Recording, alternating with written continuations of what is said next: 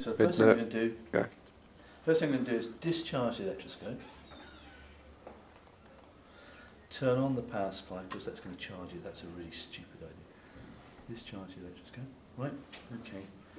So it's now fully discharged, but I've got 4,000 volts. Just going to use this to charge the electroscope. And it's holding its charge, not moving, is it? Come along, shine the UV light on it. It's discharging very rapidly indeed. But the real proof is this next bit.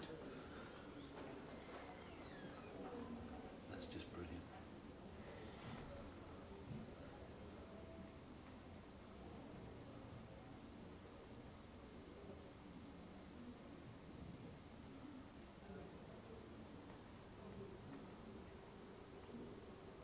And then just to prove it's positively charged, we can just make it go further.